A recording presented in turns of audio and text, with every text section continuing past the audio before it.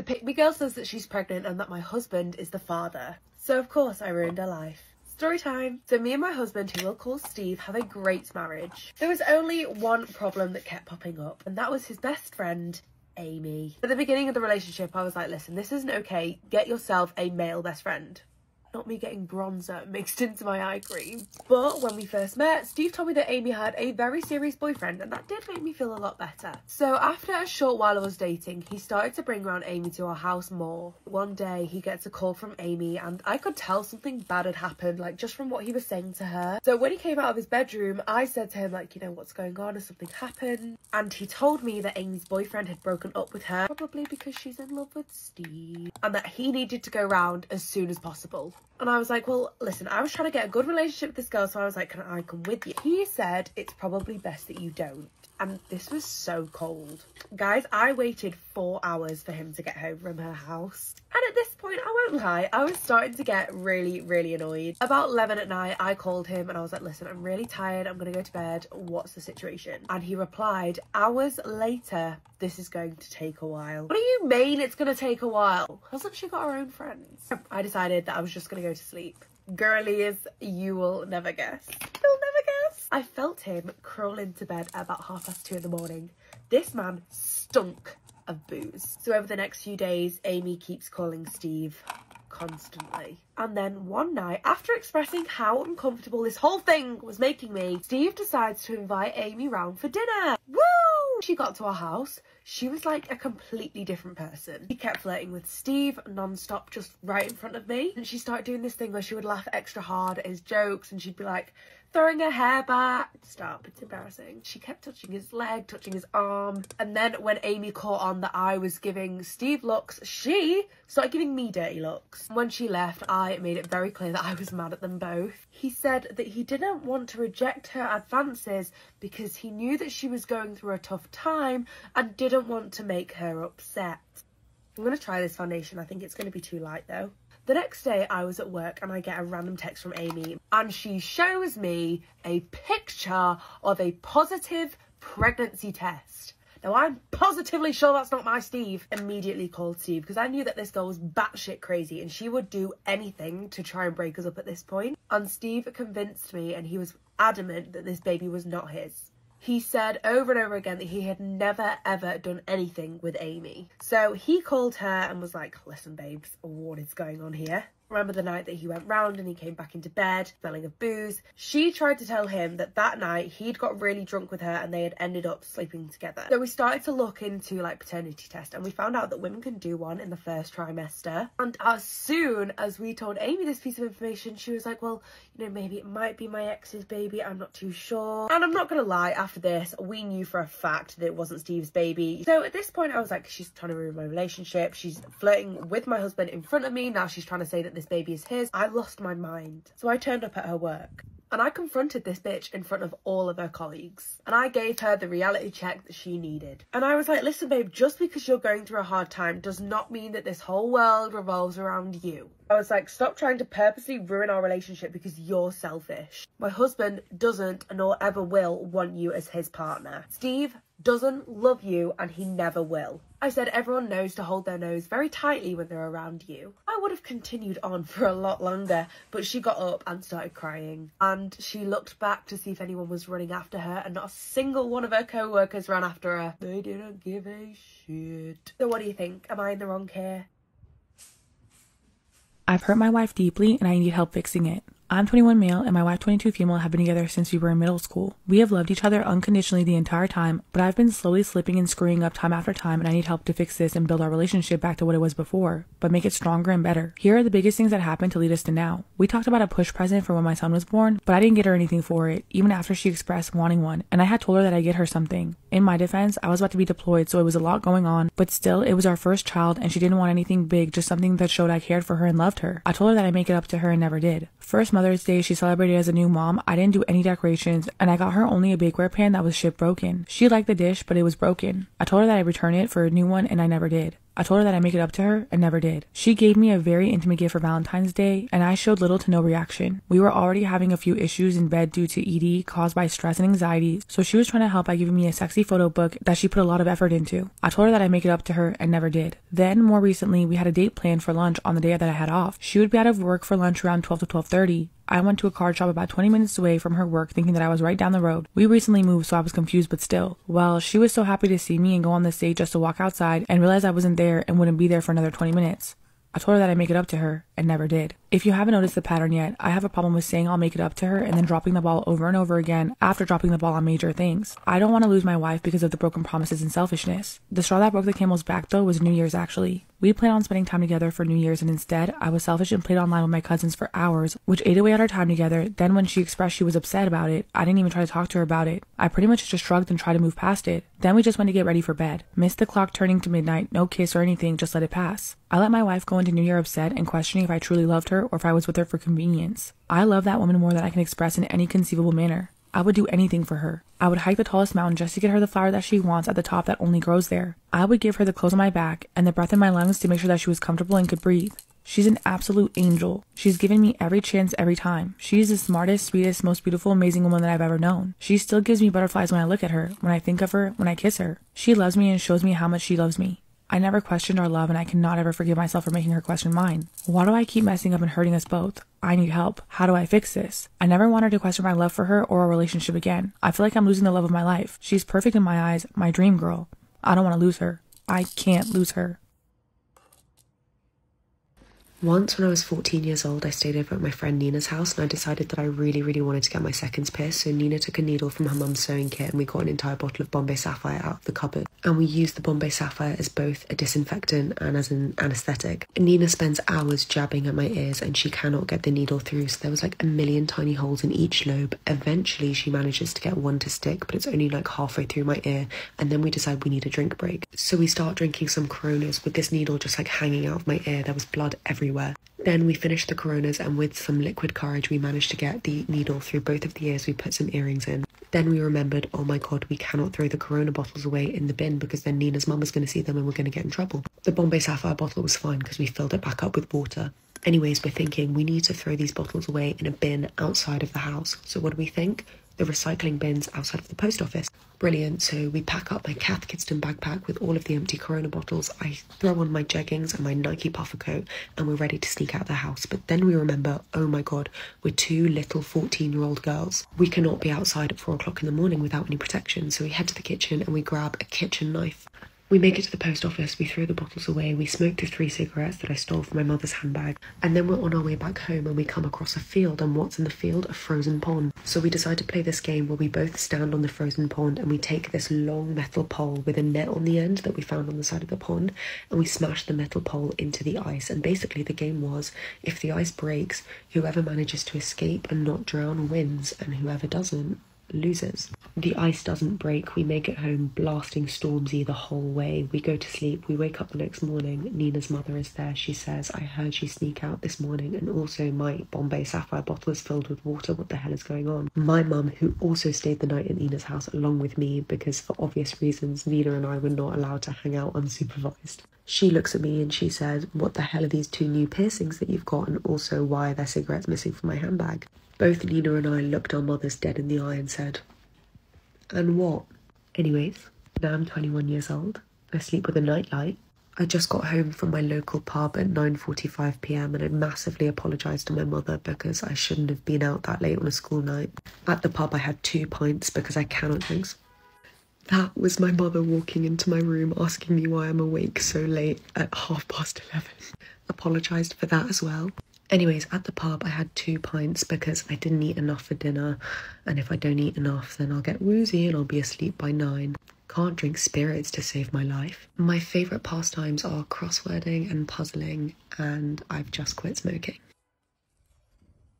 About the time that I met Justin Bieber and things did not go as planned. Okay, so I was in New York with my family on one of the days that Justin Bieber was going on one of those late night shows. I don't know which one, but he was here in New York. And my family and I were just shopping in Soho, minding our own business, when all of a sudden we saw everyone start whipping out their phones and freaking out. And then out of nowhere, we see Hailey Bieber. And I'm like not really that into celebrities, so I truly didn't care. Until I see Justin out of the corner of my eye, even though he's hard to pick out because he's wearing like this cap and a mask and a face covering and he's got all black on. And for some reason, nobody else has seen this. Like everyone's focused on Haley. I am the only person that has seen Justin. So Haley goes into the Prada store and I'm like, whatever. But Justin just starts walking along Fifth Avenue. And I'm not even a Justin fan or anything. Like, I've barely heard any of his songs. But of course, I do know that it's everyone's lifetime dream to get a picture with Justin. So I kind of wanted to do it. But like, I'm not a fangirl or anything. I barely knew who he was. So I start just kind of walking along the same path as him. And eventually, I catch up to him. And there's literally nobody else around. Like, he didn't have security. He didn't have any fans following him. It was just me and Justin Bieber. So I walk up to him, I tap him on the shoulder, he turns around and I say, hey, are you Justin Bieber? And to my surprise, he turns around and he's like, yes, I am Justin Bieber. Are you a big fan of me? Of course, I had to answer no because I barely heard any of his songs. So when I answered no, he was like, what? That's impossible. I'm Justin Bieber. Everyone knows who I am. So then he asked me what my favorite song is. And I tell him, I have literally never heard any song of yours. So get this. He invites me to his concert that night in New York, front frickin' row. We get a picture together and he says, I'll see you tonight.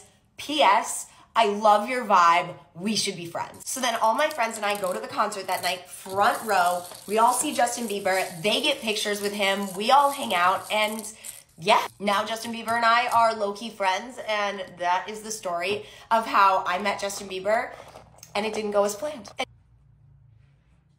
So, trigger warning for my friends out there that can't handle poop stories. This is your time to tune out. So this is titled, I, quote, accidentally shit the bed in front of my boyfriend. Warning, don't read this if you have problems with feces and that kind of shit. Someone told me that I should share this embarrassing story, so here we go. Me, female 18, had just gotten into a relationship with my new sweet boyfriend, male 20. A little info about me, I have a chronic stomach wound, which pops up whenever I'm really stressed. The relationship was very new, so we were both still quite shy. We had just gotten comfortable enough farting in front of each other though, and often made a joke out of it. About a month into our relationship, I had to go to the hospital with my stomach wound. I was there for a week, and he was super supportive the whole time. When I finally got home from the hospital, my body was so weak. I wasn't allowed to drink or eat anything the whole week because of the tests they had to do. Therefore, my body had pretty much shut down. Nothing had come in, so nothing was coming out. I got prescribed some laxatives that I took.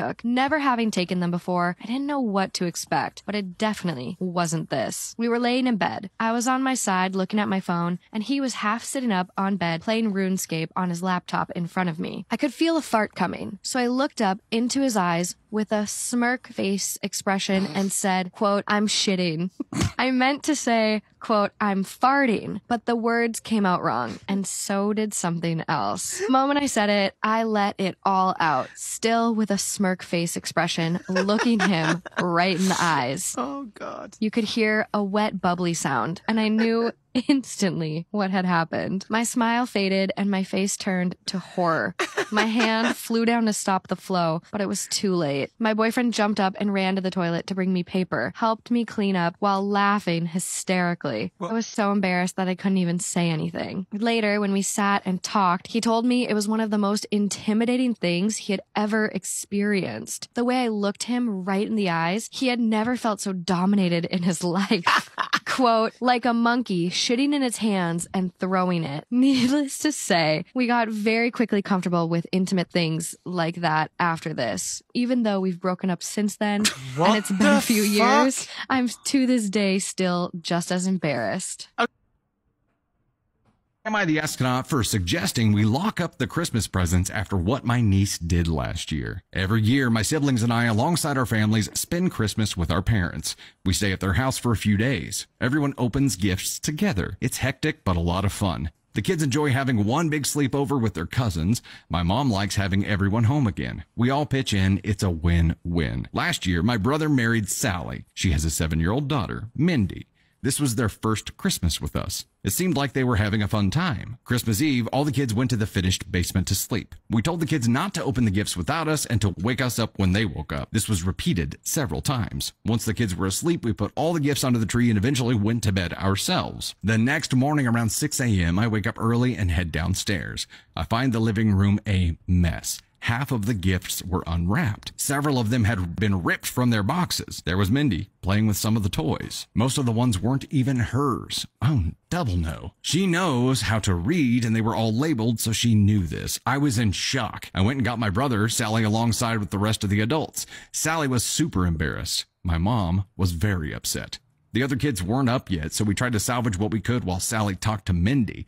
Not everything could be fixed, as she had broken a couple of toys completely. The broken ones weren't even her own toys. Luckily, not everything was damaged, and even the boxes that were, the kids didn't notice. But my nephew, sister's son, had one of his big gifts destroyed, and he was sad when everyone else got theirs while he was told he'd have to wait for a new one to come back in. Sally and my brother reimbursed everyone.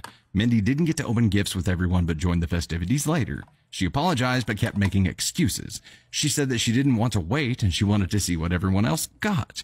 We were all preparing to go to my parents again this year. I put in the group chat that we should either lock the door to the living room this year or put a gate around the tree so no one can get to it.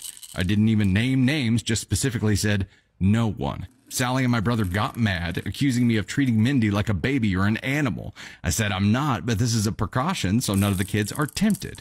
They said this isn't necessary and I'm holding a mistake over Mindy's head. I said no, I'm not. I'm trying to make sure we have no repeat.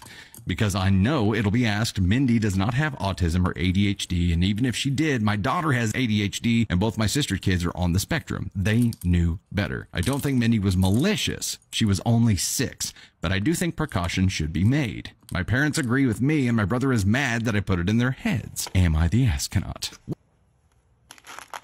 Have you ever met a pathological liar? I have. Actually, I had a best friend in high school who was a pathological liar. I'm gonna tell you the entire story about this bitch. Oh my god. Because I feel like I'm at a place in my life where I can finally tell a story, because I'm never again going to have relations with this girl. Like, I'm literally just so done with her and her friend group. So, like, let's just spill the tea, why don't we? So, in high school, freshman year, no, it was my sophomore year, my mother got in contact with this woman on Facebook. This woman on Facebook posted and was like, my daughter just moved to this new school, my school, and she needs friends and somebody to walk to the bus with her. And my mom was like, my daughter will walk to the bus with your daughter. Against my will, obviously. However, at the time, I was also low-key in need of friends too. So, this girl and her mom came to my house and we met, and it was very awkward at first, but we walked to school the next day and the day after that and the day after that, and slowly we clicked and we became best friends. Okay, so every single day me and this girl walk to the bus stop and home from the bus stop, so obviously we're talking a lot, exchanging stories and lies, if you will. I'm pretty sure this girl is the reason why my lie detection skills are as prime as they are to this day. You know, she's the reason. So, you know, I can thank you for that. I needed someone to help me develop this skill. Thank you. So one time we were walking home, and this is like the first time I caught her in like a lie. Like, I obviously didn't call her out on it, you know, because I was like, yeah, you're my best friend. But we're walking home and talking about how we want to go to Coachella, because Coachella is so cool. And she goes, yeah, I went to Coachella last year. Mind you, I'm like, I was like 16 and she was like 15, right? Because I was a sophomore and she was a freshman. Okay? If you know anything about Coachella, you know that you have to be 18 to go. I didn't know that when she told me, when she was originally like telling me. So in the moment I was like, yeah, wow, that's really cool. So I was like believing her in the moment. But then I went home and I was like looking up stuff and like researching Coachella and stuff, and then I saw that you had to be 18 to go, and then that's when I knew that she was bullshitting me, especially because she had told me that she had like met a bunch of celebrities and shit there, and I was like, no fucking way, bro, that's so cool. But then I knew for a fact it was a fucking lie. And from that point on, I was catching her in lies all the time. One time she even did the classic, oh, my cousin is this celebrity. I don't remember which one she said. I'm pretty sure she said it was like Shawn Mendes, like some classic bullshit like that. I don't remember, but she pulled that bullshit and I was like, really? Anyways, the thing about pathological liars is that they don't like actively realize that they're lying 90% of the time. They're just like doing it, you know? So they won't remember their lies, and sometimes they'll mess up and they'll double up on their lies, and they like won't match up to what they've said in the past. And that's how I caught her a lot, and like she would fuck up, you know?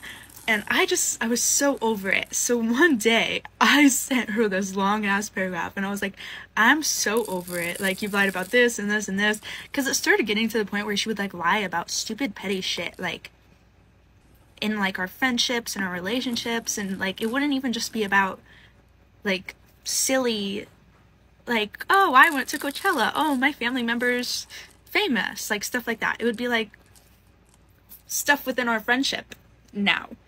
So I was like, I can't do this. I can't be friends with someone like this. So then I block her and move on, and we don't have any contact. There's not really any beef, no drama, nothing. For years, okay?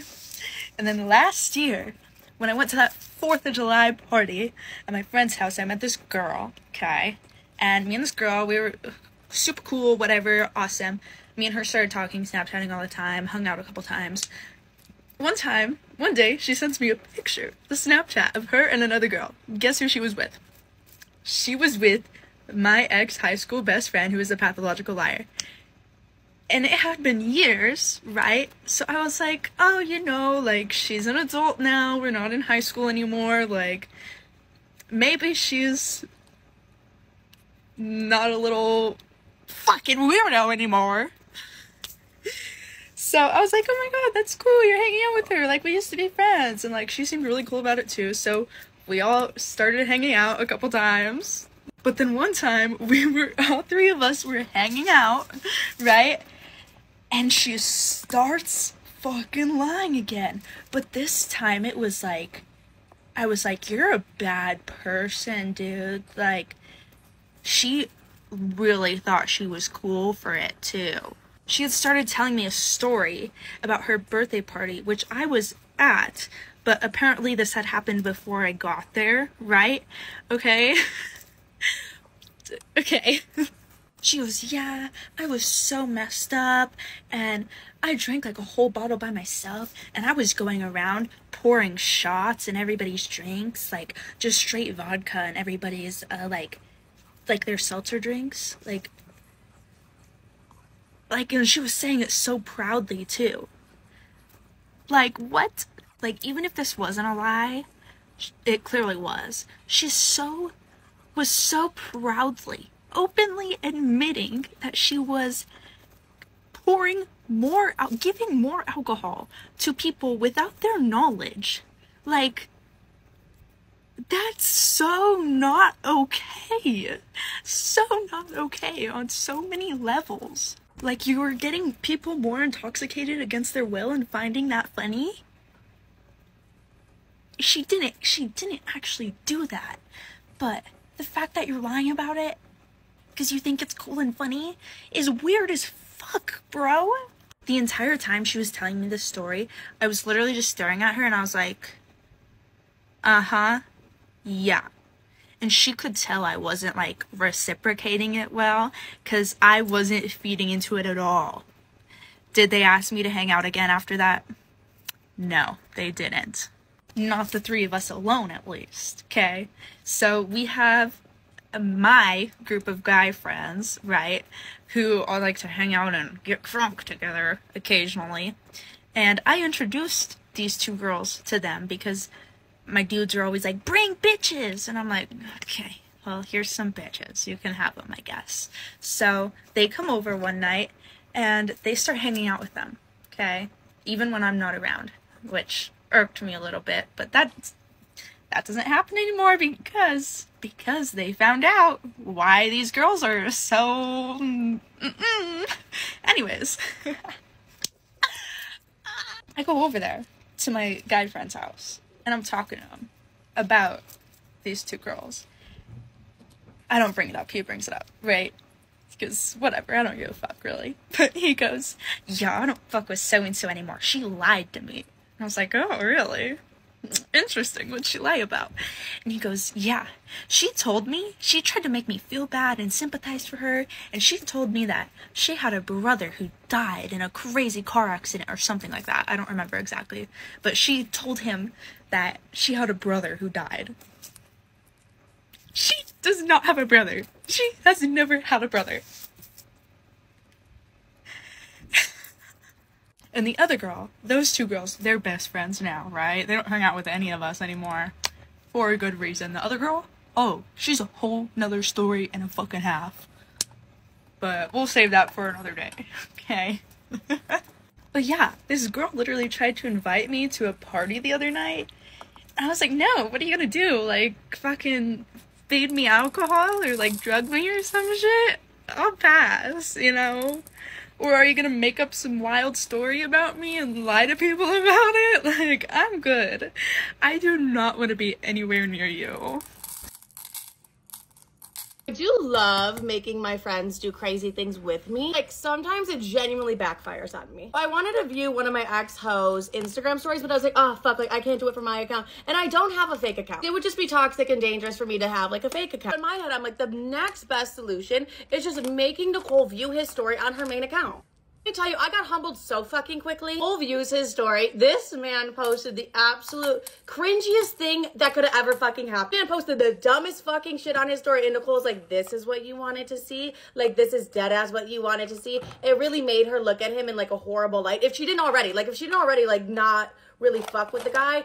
What he posted on his Instagram story, I was like, this is so fucking embarrassing. He has like no followers, so he's gonna see Nicole's bitch ass at the top of his fucking page being like, why is this girl with like 50,000 followers just like viewing my story? Also, he knows Nicole is like one of my best friends, but like, I honestly just like to think that he's like dumb and doesn't like connect the dots. I am like, okay, if this hoe just randomly asked me like, why did your best friend view my story? You know what I'm gonna say? I'm trying to fuck you. And I told Nicole this at night. I was like, if he, God forbid, like reaches out and is like, why the fuck is this bitch viewing my stories?